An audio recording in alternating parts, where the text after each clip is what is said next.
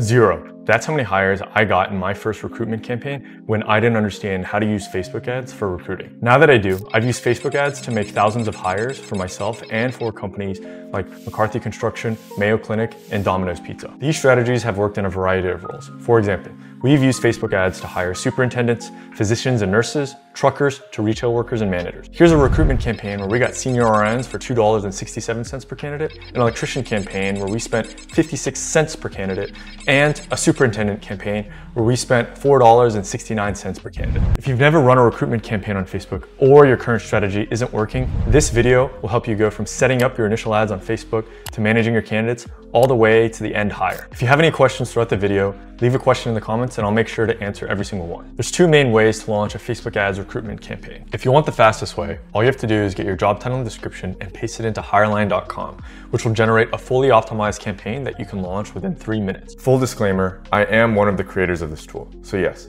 I am biased, but I made this tool with the intention of it being the fastest way to set up a fully optimized social media recruitment campaign without having to learn anything yourself. I also use this tool myself, and it's what I use to get the results that I mentioned earlier in this video. Now, if you'd like to set everything up yourself on Facebook, you'll also need a Facebook page and a Facebook ads account. Once you've set up your accounts, go into your ad manager and create a campaign, leave buying type as is, make a leads campaign, use manual leads campaign. Then I'm gonna go into my cheat sheet. I'm gonna get the name.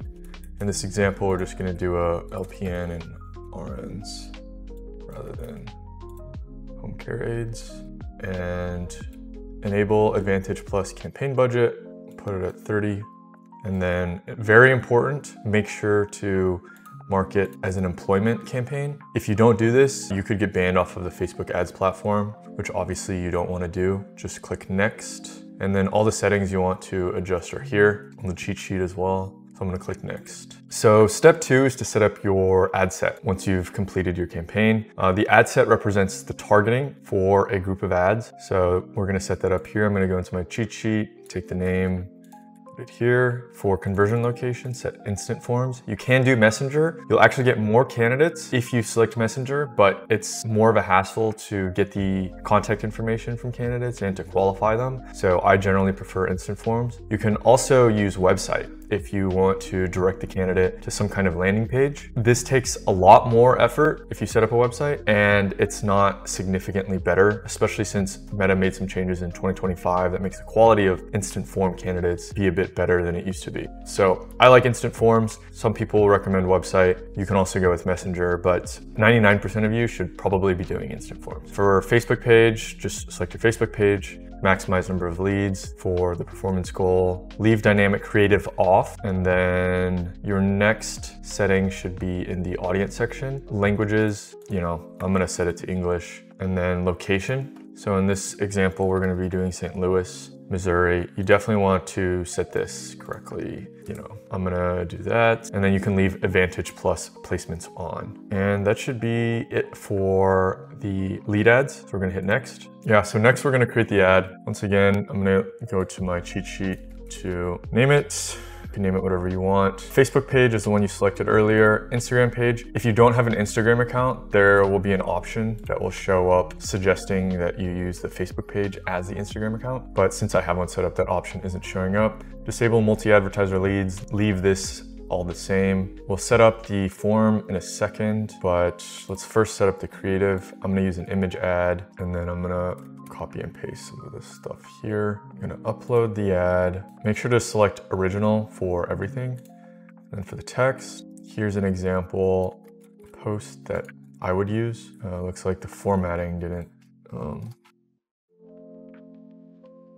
And then make this apply now. And then for enhancements, these aren't super important. Yeah, you can leave these 4 on. Your ad should be pretty much set up. Finally, you just have to create the form. So make it higher intent, require leads to verify their phone number. This makes it so that you can text your candidates for sure. So I would leave this on. And for questions, email, full name, phone number, definitely want these 3.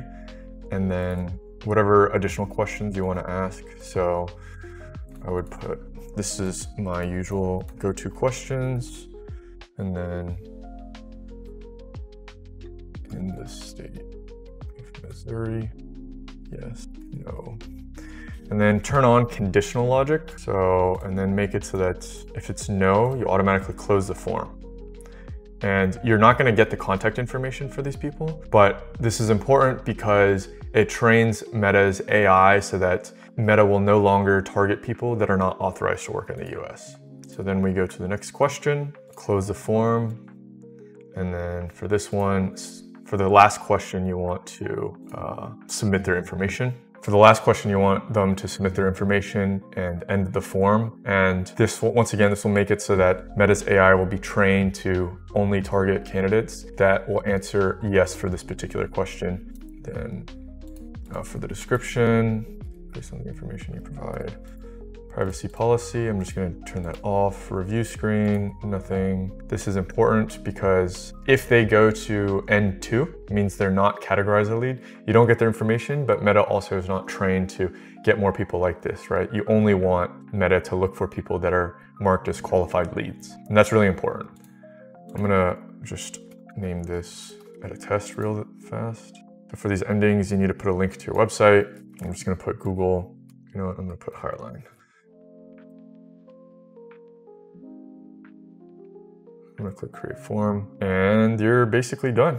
Now you can just hit publish. And then once you hit publish, it'll go through a review process with Meta and you can expect your ads to be live in 24 to 48 hours and you'll be spending whatever allocated budget you set. So you've successfully published your first campaign and ad set. Once candidates apply, there's a few ways that you can access the candidate. One is that when you go into the dashboard, you'll see a column for results. And then if you click download, that'll download a spreadsheet of the candidate information. You'll also receive an email from Meta itself whenever a candidate applies. If you prefer, you can also use a tool like Zapier or NAN or Make.com to automatically send yourself a Slack notification or a text message every time that you receive a candidate. What we do ourselves in the Hireline.com software is that if you like a particular candidate and you want to continue with them, we'll send that candidate up to 3 text messages asking them to schedule an interview so that you can move forward with next steps. So either do something like that or call them directly yourself. And that's pretty much it. Drop a like if you think the video is useful. If you have any questions,